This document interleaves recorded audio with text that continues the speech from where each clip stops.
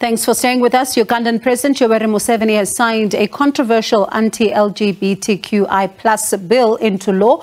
Activists have seen this move as a slap in the face of human rights. There have been calls for the president not to sign this bill into law. SABC News Correspondent Michael Baleke is standing by to speak to us. Michael, thank you so much for your time. Let's start by talking about, the reaction to this on the ground, because some have seen it as a move that is among the world's harshest.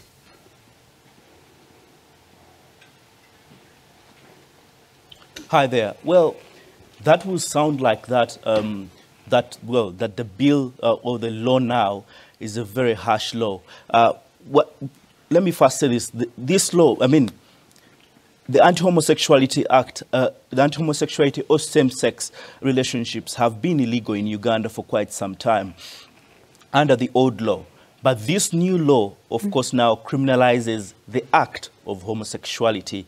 And I would say that locally here, many Ugandans are excited about the president's decision, signing it into law, because it has been a big debate on the streets for religious leaders in churches, in mosques, and everywhere, even in parliament. People's representatives have been speaking loud and tough on homosexuality in Uganda because of the issues that had come up, that was being promoted in schools. It was being promoted, everywhere by children, in cartoons and all this and that. But I would say on the global scene, well, it has attracted heavy condemnation. We have seen the Speaker of Parliament lose her US visa immediately after the president signed the law.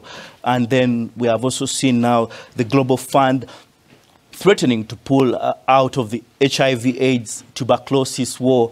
We have seen PEPFAR, the US president program on HIV. We have also seen the UNAIDS condemn this law. So on the international scene, it's a gross human right. But locally here in Uganda, people are excited about the decision of President Museveni. I'm going to get to the activists in just a moment. To your last point, how concerned is government about, the pulling out? Because the White House had been threatening some economic, repercussions when it comes to this particular decision. So how concerned are those lawmakers in Parliament about this? There is a big concern. Uganda depends heavily on donor aid for its HIV/AIDS programs. For its not just HIV, but we're talking about tuberculosis. We're talking about the #1 killer, malaria. And all these funds for health, education, and all that come from donors, and they come from the US, they come from the European Union. So, of course, the government is worried. Almost about 80%, about 70% of these funds come from that to subsidize the life-saving drugs like antiretroviral drugs for HIV patients, tuberculosis drugs. These are very quite expensive drugs that a local person cannot afford. So the government is really concerned.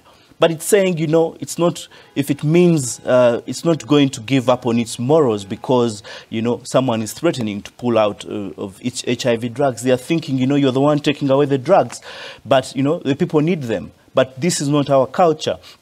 So they are worried. And they are thinking, why don't we look elsewhere? And they are thinking, why don't we think about moving to China, think about Russia, maybe think about the Middle East, which shares the same moral values like they do. Yeah. And Michael, very briefly then, what has been the reaction from some of the activists on the ground? Because they fear for their lives, especially when it comes to the criminalization around engaging in, acts of homosexuality and all the other repercussions of this particular law.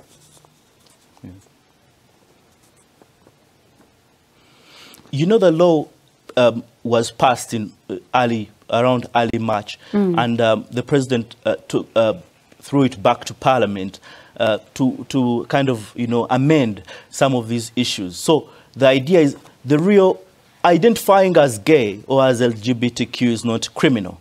But if you're caught physically having that kind of, and when you're in the act, that is criminal and you could face life in prison. But also, they are thinking, if you're gay but you rape someone, you rape someone who is vulnerable, have sex with a minor, or have sex with, if you know you're HIV positive and you have sex with someone, that is aggravated, and they think the maximum penalty should be death. So yes, they're quiet and they're silent, and it's kind of a somber mood for them. But for the rest of the public, the majority think this is good for the country. All right, SABC News Correspondent Michael Baleke, thank you so much for your time. Do appreciate it, as it gives us the very latest then from Uganda.